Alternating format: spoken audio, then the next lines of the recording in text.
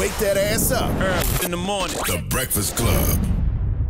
Morning, everybody. It's DJ Envy, Jess Hilarious, Charlamagne the Guy. We are the Breakfast Club. We got a special guest in the building. Yes, This album indeed. is out right now. Not now. I'm busy. Ladies and gentlemen, Joyner Lucas. Joyner. Welcome, brother. What's up, G? How you doing? How you feeling?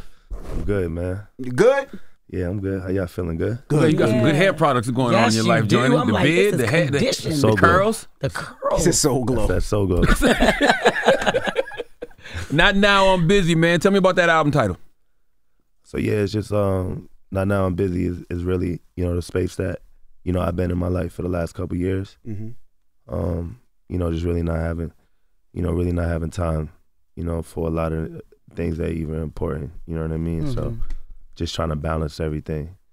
And there's also a double message if you listen to the album as well about, me killing my old self to become the new version of myself that I am today. Now let's talk that title though. When a lot of people say staying busy is a response to unresolved trauma. Yeah. So are you really busy or are you trying to avoid something? I think that sounds pretty accurate, to be honest with you. I think it's a little bit of both as far as like really being busy for sure. And then, a response to unresolved trauma for sure. Yeah. Now, your albums, your videos, and the stuff that you put out, you think about it before you put it out, right? You're just not doing a record. It's almost like the music you're putting out is intentional to help. Where does that come from? Because, watching your videos, it's like they're movies. They're self-movies, but they always have a message, like it's meaningful. I think, honestly, it's beyond me.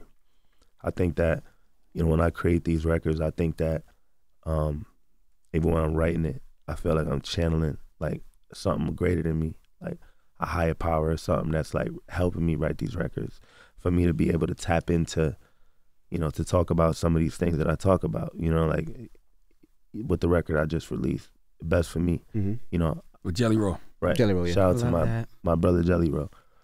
I've never been addicted to, drugs, but somehow I was able to write from a perspective of that as if I was, you know what I'm saying? And same thing with, I'm Not Racist, same thing with I'm Sorry or any of the other records that touch on suicide or, touch on other things that I'm channeling something greater than me that's helping me create these records. I don't know where, how, what, but I know that I'm getting some type of help from the higher power that's helping me create these records and to channel those actual emotions, on the concepts of some of those records.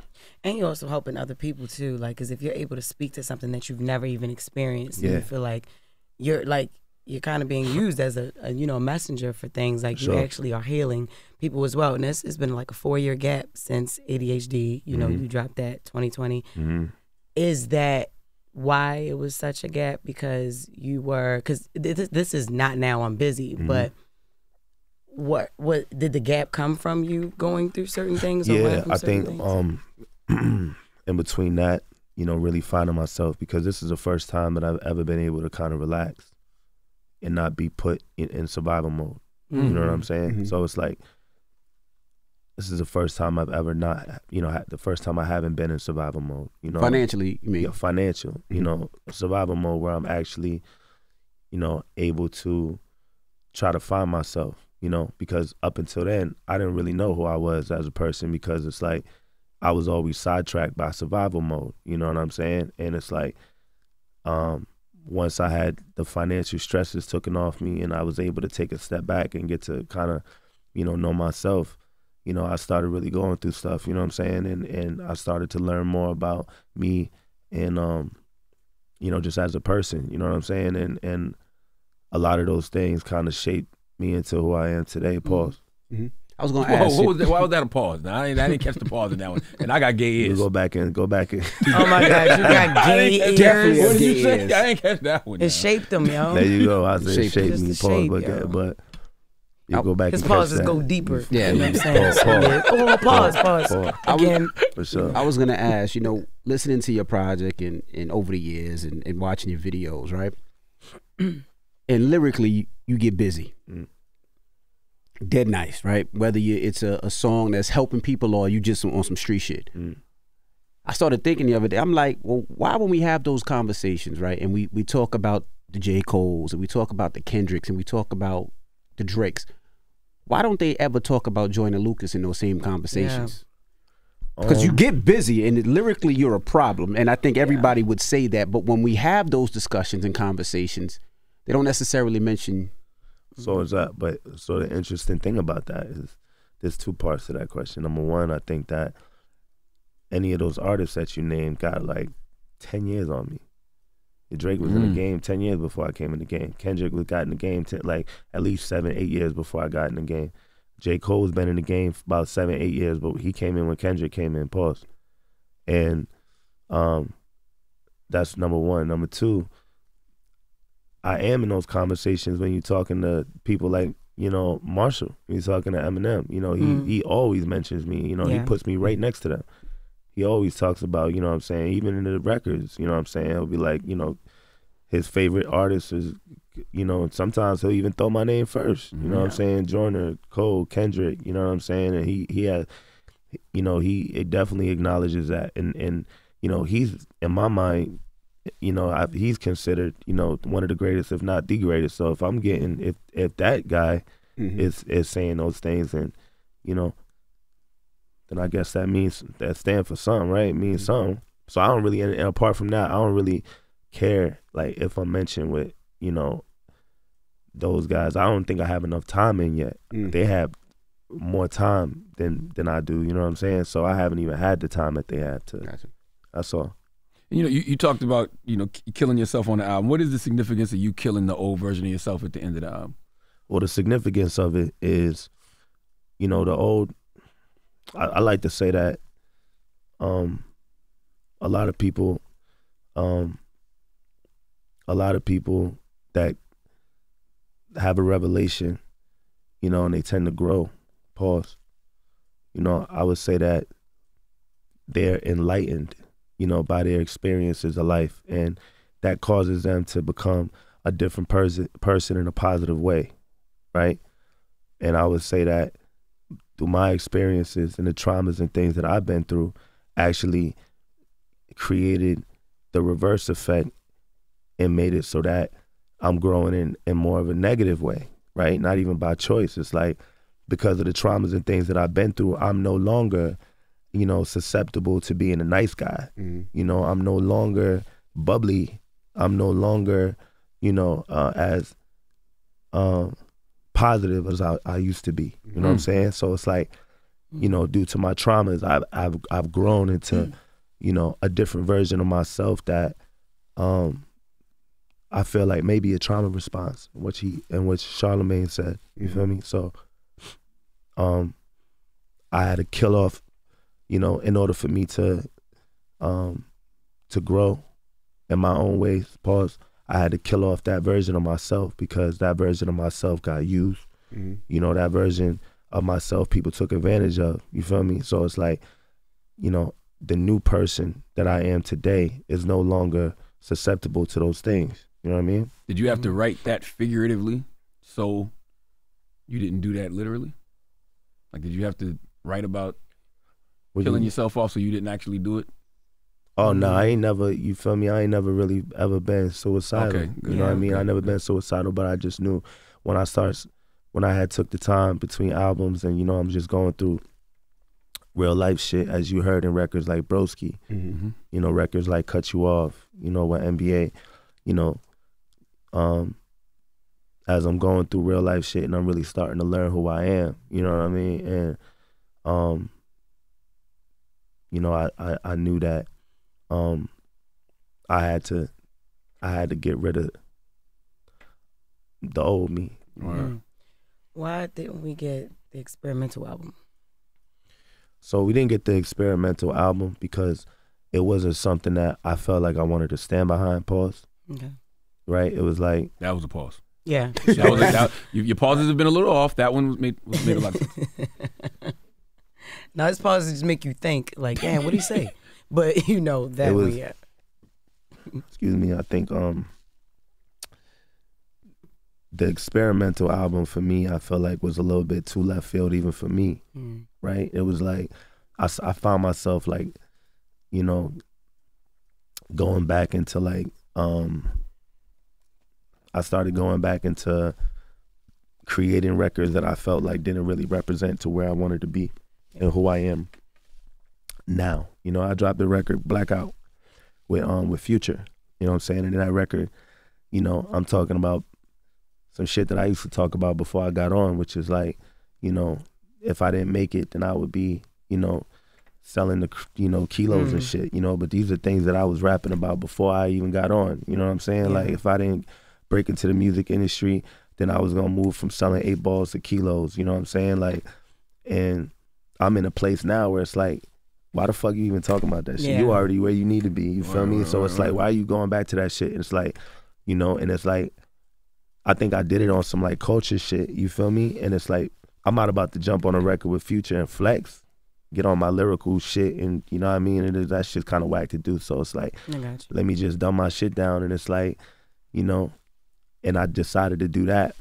But I also knew that before I released the record, or when I was doing the video and I'm sitting there and I got all this bread and I'm yada, yada, yada, you know, I'm just like, damn, nigga, I feel like this don't feel like the type of shit I want to be on right now. But I'm like, fuck it, I'm going to do it, you know what I'm saying, for the culture. And I did it. And when I put it out, it was the response that I got from it was exactly how I was feeling. You know what I'm saying? But at the same time, like people telling you like, why are you on this? Yeah, but at the same time, right? But a lot of people don't know me though. You feel me? Like they look at the storytelling shit and they just assume like, oh, this nigga, you know, he not about that, or he did like, niggas don't know like where I come from. You know what I'm saying? They don't know Joyner before Joyner got on. You know what I mean? So a lot of niggas don't know that type of shit. But these are records that I've done records like that before. You know what I'm saying? And it's like I'm in a different place in my life now. So it's like, you know, when I had dropped it and I got that response, you know what I'm saying? I'm just like, damn, like I already know, like almost the whole album was shit like that. And I got all these features from all these artists and shit that, you know, I felt like was like culture shit of like what's in now, but it really wasn't really, you know what I'm saying? What you was exactly the nigga that I am, you know what I mean? So it just didn't make sense. So it was like, fuck that, I'm scrapping this shit. Got it. You know what I mean? So I made an executive decision to scrap that shit. You talked about Broski earlier and cut you off, and I always wonder, like, when you've had people do you dirty in those type of situations, has it made it challenging to form like deep connections with people, being that everybody might have their own hidden agendas? Yeah, 100%. Damn. It started making me like realize like why niggas like Marshall move a certain way.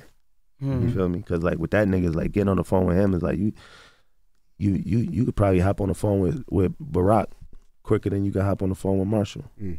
That nigga's calling you from a line where his manager's assistant is calling you from a 1-800 number, and then it's just like elevator music, and it's like, please hold, Marshall's coming to the phone. You can't have his number. Not that accessible. Nobody has his number. That's He's not accessible. You can't talk to him. It's like hopping on the phone with the president, right? And it's like, I always wonder, like, why this nigga move like that? I had a conversation with him on the shoot of Lucky You. And I was in his trailer, and I'm like, yeah, man, like, anytime you want to talk or anytime you want to build and, like, you know, whatever, you know, just, you can hit me, you know what I'm saying? Like, we could talk and we could build on his music shit, you know what I'm saying? And he was like, yeah. And it's just like, I could tell he was really, like, real standoffish, you know what I'm saying? And I would ask Royce, like, yo, why is he like that? He's like, man, that nigga's just been through a lot of shit. You don't really, like, you know, he's very closed off from people, right? And I'm just like, damn. And I never understood it, right? And it's just like when I started, you know, experiencing this shit that I was experiencing, I got it instantly. I'm like, this is why this motherfucker he don't want new friends. Like, he don't want, you feel me? And it's like, I get it 100%. And he was the biggest star in the world at one point, so imagine. He still is. Yeah. That nigga ain't got to drop a fucking album. He's still... Yeah. He can't just be outside. Yeah. He's not the nigga that could just be outside like that. He can't just walk the streets of fucking New York. Like, you know what I'm saying? Like, it's a whole thing. He's a big deal. Like, to this day, you know what I mean? And it's like, he moves like that for a reason. You know what I'm saying? He's not, you could probably, Jay-Z be texting niggas and shit. You know what I'm saying? Like, some niggas don't know how to handle trauma and all that shit. You know what I'm saying? But I'm starting to get into the space now where it's like I'm starting to understand why these industry niggas move. When I came into the game, like, yo, these niggas are weird. First thing I'll say, like, why the fuck these niggas are so weird? But now I see why niggas is weird. You gotta have boundaries. Yeah, 100%. You gotta have boundaries. I was gonna ask with your videos, right? Yeah. Art, a lot of art. How long does it take to prepare those videos, right? Because I'm watching your videos, and even the one with Jelly Roll or Roll Timmy, and the fact that it's high budget. I mean, in one, I think you got a tank in one video, but not only that, you got the actors in the video knowing the lyrics before the song came out. So that takes time and that takes preparation. It's almost like a real movie. So what is the preparation for a Joyner Lucas video? So I'm creating the visuals before I'm creating the songs. Really? Right. So I already had the videos and the visuals in my head. Right before that was a pause? I don't think so. Right. That was like videos in your head. I'm like, no. It was a heavy breath on you, so I had to do this. So I'm like, I was actually burping, but I didn't want to let it out. So I was just so I'm creating the visuals like mentally. The script is already written. Now I just got to write the song. I already see it. I see the house. I see the guy. I know what this is about. And I'm like, I just got to create the record. I got to find the beat. Now I found the beat, and then I'm writing, and I'm meticulously trying to find the character in my head of who's going to play this role. And once I lock in on that character, from the moment the song is done, I'm now contacting a rapper. And the reason why I'm choosing a rapper is because I know a rapper is going to memorize it really quick. I know that it's not going to look weird when they're lip syncing it, right? So I'm choosing rappers specifically. Or if you have any type of, you can be a singer, an R&B singer, but if you know how to memorize some shit, you know, it makes sense. But I'm not going to choose somebody that doesn't do music, you know what I mean? So I send it out, and I tell that person they have a certain amount of time to learn it. You know, 9 times out of 10, they're excited to do it, so they learning it quick. Rotimi was excited to do it. What's interesting about Broski is to this day, I never seen one episode of Power. Really? Wow. To this day. Damn. Never seen it. And I stayed away from watching it on purpose because I don't want to be influenced by a lot of these shows, and then you start bleeding in through my videos, and then now niggas is like, oh, this shit look like that. You feel me? Because I'm a creative, I try not to watch certain things because I don't want it to be influenced by it, right? And I actually seen Rotimi in this movie called For the Love of Money. It was an independent film with him and Kerry Hilson. It's the first time I ever seen Rotimi act. And I was like, I like his character. I love his character, you know what I'm saying? And at the same time, I was writing Broski, and it was just like, I started to have his face in my mind. Pause that. Right, I was these are not pauses. These are very light. I can't say that. Y'all just mad because y'all can't get them. That's what I'm saying. Niggas can't get me. You trying to pause niggas all day. Okay. So motherfucking, I knew that I wanted him to play the role, and I sent him the record, and you know, he memorized it. We shot a video in like 2 weeks. I edited, directed everything myself, and then I was holding on to that for a little bit. Why? Because it was a part of the album, and I was still creating the album in real time, and I wanted to drop it, you know, while I was dropping some of the other records, you know. That one hit so hard because I think everybody has been through that, like a friend that you've helped, and you felt like the friend looked at you differently. So it hit because it was like, damn. You might be the only person in history who can put out a song and a video that overshadows a whole project. Yes. I appreciate that. Like, it's just the strangest thing. I appreciate like, Broski will come out and it's like, that's what people want from Joyner. Or, you know, Best For Me will come out and they're like, oh, that's what I want. But you know, you got a whole album coming out. You know what I'm saying? Do you ever think to yourself, I might have to do a whole album of visuals? Yeah. Yeah, I was going to turn Broski into like a series. You know what I mean? With Rotimi, and like, really create a story out of it and like go crazy with it. So I was entertaining that for a little bit, but yeah, I've thought about it, about doing the whole album series thing or whatever. But I just haven't done it yet. Yeah. Well, when you do, I mean, I act sometimes, so, you know. I got you. And I I really just been wanting to like. Was that an industry I got you or like a kind of sounded like call my people. Industry I got you. I'm calling people. You hear the elevator music. Yeah, elevator The 1-800 number. Go through management and all that. I think that these music videos are very inspired by movies. Not from specific movies. I mean, just the feel of it. Pause. Right. It's like it's very cinematic, and it's like I'm creating my own movie within a visual, within the music, and I think that's subconsciously me trying to I really wanted to get into movies, doing movies, you know what I mean, acting in movies. So that was really subconsciously me trying to bring that into fruition, so these actors can see this, or you know, these directors can see these movies or these videos and be like, yo, I gotta get him in a movie, I gotta make a movie with him, and yada yada yada, right? And that was what I was trying to do, and it worked, right? Because then I was able to get Mark Wahlberg in the joint, and I was able to get these other actors and Rotimi and yada yada yada. And then I ended up actually Will Smith, yeah. Right. Then I ended up actually getting in movies with them, right? But they called me to be Mark Wahlberg, put me in a movie, my first movie ever. Shout out to my brother Mark Wahlberg. And then Will Smith had me in Bad Boys 4. You know what I'm saying? Which is fire. That's about to drop.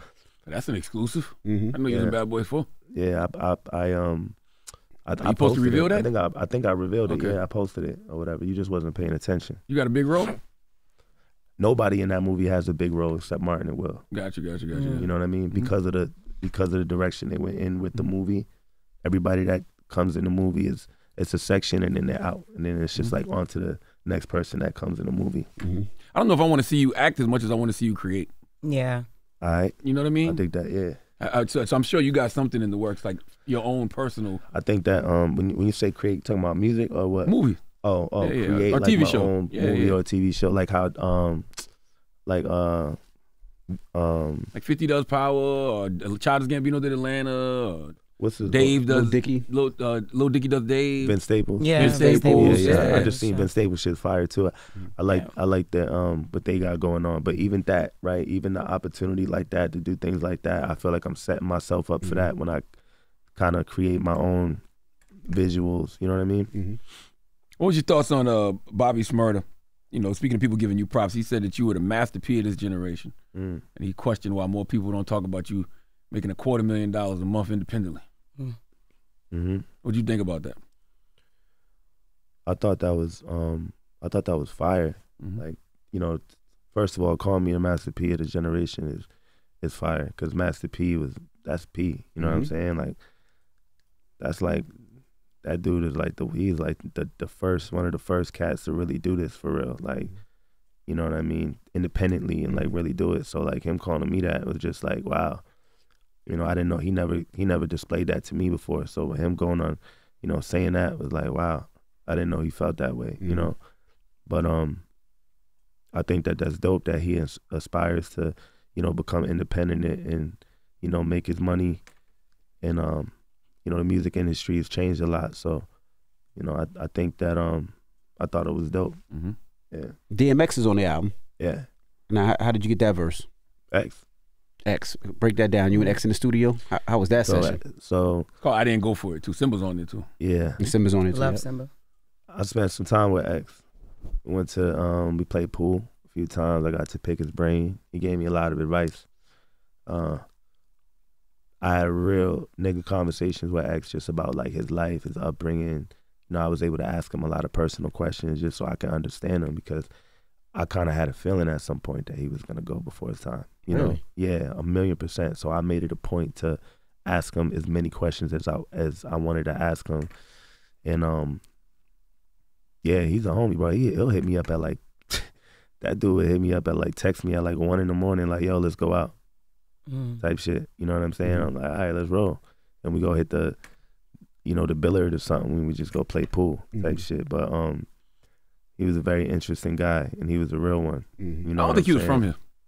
I don't think X was from here. What you mean from here? From where? Like, I think he's from another dimension. Like, yeah, spiritually. Yeah, you've never met somebody like DMX. Never. Yeah. Nothing about him nothing. was like a human. He's different, bro. Like nothing. He's different, and I think and one thing I loved about X was that, you know, he had a very tough exterior, right? He was very, you never questioned his sexuality. He was a very tough exterior, but on the inside, like, he would pray for you. You know what I'm saying? Like, he was a very emotional guy too. You know, he's been through a lot of shit. You know what I mean? And when I had a conversation with him, you know, one day, you know, I was explaining to him how me being signed to a label at this time, how I was just like felt defeated because I wasn't getting what I needed to out of the situation. And we had a real conversation in which he gave me some advice. And right after we had that conversation, I wrote "I'm Not Racist." Wow. It's changed my entire life. Right after we had that one conversation, and he said, start from the drawing board. Come up with something groundbreaking. Force the hand of the label. Make them believe. Wow. So y'all been had a relationship. Yeah. This is, Well, something, yeah. when did he do the verse? Years ago. Yeah. Wow. So you have more than one X verse, I'm assuming. I got another extra verse too. Yeah. You know, you talked about collabing with Future, and you got YoungBoy on this album, but then you said you feel like sometimes you got to dumb your lyrics down when you get on records with Future. So, like, when you collab with somebody like a YoungBoy, like why? Why if you got to turn your volume down? It's not that. It's just I think that like, I'm such a fan of a lot of different types of music. I love, like, there's Future records that I love. You know what I mean? He got some bops. Like YoungBoy, like, he got some bops. Maybe not all of them. We don't love all of Future's music. We don't love all of Joyner's music. We don't love all of anybody's fucking music, right? But the point is I'm a fan of, you know, a lot of people would be surprised to know that I listen to a lot of different types of shit. And it's like, if I jump on a record with certain people, you know, I'm not trying to go off like that. I want to go into their world sometimes, and I want to, like, have fun with it, and you know what I mean? Like, play with it a little bit. Pause. Now that was I'm on it, boy. That one was a pause. I'm on it. Pause. When rappers get, like, big, like, you know, Pause. on they, well, yeah, well, I'm a woman, so yeah, you pause for me. All right, fine. But when you know, when they make it to a certain level of success, a lot of them have to move out of their city. Man. How involved are you with your city? Or are you when you say how involved am I? What you mean by that? Yeah, like, do you still live there? Like, Nah. Okay. Nah. How often do you go back? I got, like, family there and shit. You know what I'm saying? So so I be around sometimes. But I'm very, like, cautious. You know what I'm saying? Like, I don't just be outside like that. You know what I mean? But yeah. Okay. Was it because of, like, other situations you've seen happen, like, you know, in rap, or just because it's something that personally happened to you? Nah, ain't nothing really personally happened to me. Ain't nothing ever happened to me to, you know what I'm saying? But you just gotta be ready. You feel me? So if I am outside, I'm not outside without a strap. You know what I'm saying? If I'm outside, I'm not outside, like, ready for whatever, because you just never know. You know what I mean? When you in the position that I'm in, pause. Positions, you know, I got you. That was crazy. Yeah, that was a crazy one. Now, I was going to ask you, with your family, you know, you got 2 kids, and of course you have your sister here today. How are you with your family and breaking down the business and teaching them? You know? I keep that separate. That's crazy as hell, man. I keep the music. Yes, I don't. Nah, it's just that when I'm with family, it's family time. It's family time. I don't even like mixing business with family and, you know, explaining business. It's like, you know, when you say that, who asked that? You or you? Yeah, I did. Which one? You, right? The business? When you said, like, breaking down the business, what you mean by that? A little bit of everything. So especially with your kids, letting them know where it comes from, how hard it is, because the route that you're taking is a route that most people could never figure out. You're doing independent, you're doing it on your own, you're investing in yourself. My son is about 8 years old. So he karate, you know, video games. Yeah. Like, he's not in a place where he can even understand or comprehend that, right? And it's like, you know, I try to let him be a kid, you know what I mean, and keep him away from. I don't want him to grow, before his time, you know. So, then almost 2-year-old, you know what I'm saying? But when I'm with my family, it's family time. It's like I learn how to separate the two, you know? So if I'm working, I'm working. And when I'm with my family, I'm with my family. I'm not working and having my family and doing it. That. I got my little sister here, you know what I mean? Because like, that's like my homie, you know what I'm saying? I want her to come, you know, to experience all this because she works. She's a, you know, she's a RN, you know what I'm saying? So she work hard in her field. She don't really get the time to like really be around any of this shit. So it's like, I'm proud of her. So it's like, when she got, yo, you want to come out to the Breakfast Club? You want to come out here and do this, do that? She like, hell yeah. I could take a little time real quick and come do this, you know what I'm saying? So apart from that, my mama, she'll roll with me, you know what I mean? She loves going to concerts. She loves doing shit like this. She loves, you know, where you going? New York? I'm going to New York. I'm going here. I'm going there. And I want to take her so she can really experience this shit too. She was on a Bad Boys movie set. I want her to really, you know what I'm saying, like experience this shit with me. You know what I mean? But when it comes to creating and it comes to like that, I try to keep that shit like separate when I'm with, because I don't want to be like recording and making music and then I'm with my kids and then I gotta like, I don't want to feel like they not getting the time that they need from me. So it's like, I just separate time. You know what I'm saying? What if I'm a cousin who wants to work in the frozen yogurt spot? Can I ask you about that? Yeah, I got my niece that she worked there. Okay. Type shit, you know what I mean? And is that in your city? Or is that what No, that's like on the outskirts. Oh, okay. Yeah. Is that something you want to franchise? I feel like I could. Yeah. I feel like I could. Frozen yogurt. We need that. I feel like I could. Yeah. What made you want to do frozen yogurt? Cause I was always in the morning I stopped eating breakfast and I started drinking like protein shakes and like shit like that. So I was always spending my time at like this one spot, and I was like, you know what? I'm about to just do my own shit. My first brick and mortar. You know what I'm saying? Like my first business outside of the telly, you know, the music shit. Outside of that, so. I want to ask you about a line from that Jelly Roll said in Best For Me. He said, how can you love someone and learn to let them go? Do you think that's achievable from your experience? That's my middle name. Damn. That's my middle name. That's one of the big, that's one of the things about myself that I recognize as, you know, a part of myself that I hate, but I love at the same time, that I'm able to do. Shut that switch off, you know. Were you ever unable to do that? And that's why that's like nah, the best I just think that I now? became desensitized to pain, you know, desensitized to hurt, you know. So it's like, in order to not really feel it, pause, you know, I learned how to create my own light switch to where I could just shut the light off, and nobody's safe from that light switch. You know what I mean? And it's a pretty fucked up thing to have, you know what I'm saying? Because it's real difficult sometimes to, you know, build real relationships when you can do that. You know what I'm saying? When you could just shut off a switch and then just be like, you know, and nobody's safe from that. I've had to do it to family, friends, girls, you know, and it's like, if you experienced it at the level that I've experienced it with some of the closest people to you, nobody's safe. Nobody's safe. I think some people think unconditional love requires the acceptance of harmful behavior. And I don't agree with that, though. I feel like a lot of people think that just because you love them means that you got to keep them around or you got to deal with bullshit that you don't want to deal with. I feel like my mental health and my peace of mind is the most important thing to me. Word. Above anything else, right? Like my sanity is the most important thing to me.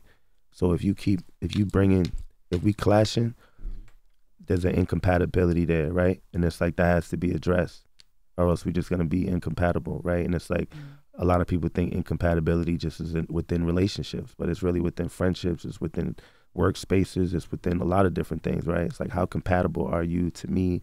And, you know, and it's like, once I realize and once I see that we're not compatible, that's when I gotta go ahead and flip that light switch off. And then you take that like I never cared about you at all. But that's not the truth. The truth is I still love you. We're just not compatible. You gotta go your way and I gotta go my way. You know what I'm saying? And it's a tough thing for me to even do, because it's like, damn, like I had to do that again. You know what I'm saying? So it's hard to have it's hard to have real genuine relationships when that happens. You know what I'm saying?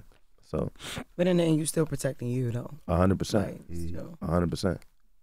I got a couple more questions. There was a GoFundMe of a woman who was killed, and you donated $10,000, but then she ended up being in your music video. Yeah. Did you know that she was in your video before you donated? Yeah, I knew her. Okay. I knew her personally. Oh, okay. Yeah, I knew her personally, and it was just a sad situation. Yeah. You know, very sad situation for the city. You know, it's another reminder that, you know, you be here one day and tomorrow you be gone. You know, and it's like what happened to that young woman and her daughter was horrific, you know, and it's like I felt guilty because she was in the video, and in the video she was rapping in the car dead. She died in the car. Damn. You know, so it's like, it was just haunting. You know, you go back and watch it. I'm still thinking about taking the video down just because I just you know what I mean? Like it's just so, you know. It's just one of them spooky coincidences. Freak accident. You know what I mean? Like you can't hold yourself accountable for that. Nah, I'm not holding myself accountable. It's really just like, it's just, I don't know. It's a freaky thing, though. But still to see it in one of your videos and it actually happens. It's one of those things, disgusting, man. And it's like, you know, her daughter had passed away too, both of them, in the car. Wow. Damn. Somebody had ran up and sprayed the car up with her daughter in it. Her daughter was supposed to be on the first verse in that song, but I chose another little girl instead, you know what I'm saying? But I did know her daughter as well. And it was, and her, the mom and the daughter was really good peoples, you know what I'm saying? So that really was tragic. And she was in the military, you know? So, yeah, she served the country, you know what I'm saying? Yeah. So, rest in peace to her. Absolutely. So, Absolutely. yeah. Rest in peace to Shorty. Last question. Yeah. Are you working on a joint album with Will Smith? Because that was a rumor too.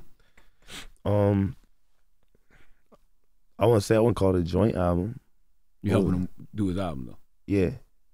I'm you know, we've been working on some music together. You know, I got Will in his bag. So, you know, I can't wait for the music to actually drop. Yeah, that'll be interesting. What's the first offering? Something off the Bad Boys 4 soundtrack? We actually about to go create something for the Bad Boys 4 contract when I go to his crib in a couple days. Okay. Yeah. Nice. Joyner, you working, my brother? That's right, brother. You are working. New album is out right now. Not now. I'm busy. Yes, sir. And we appreciate you for joining us, brother. I'm going on this tour. You know what I'm saying? I'm going on a tour from May to June. Drew, what's the dates? May 11th to June 15th. Not Now, I'm Busy tour, featuring my man Millies. You know, he from the city too. Shout out to my bro Millies. Shout out to Millies. And Dax out there doing his thing. I put him on the joint too. So Dax is cool. So he's going on there. Anything else you wanted to say? Album out Friday. Anything else you want to say? That's it. I appreciate y'all having me out here. Thank you so much. Yeah, respect. Joyner Lucas. It's the Breakfast Club. Good morning. Wake that ass up. Early in the morning. The Breakfast Club.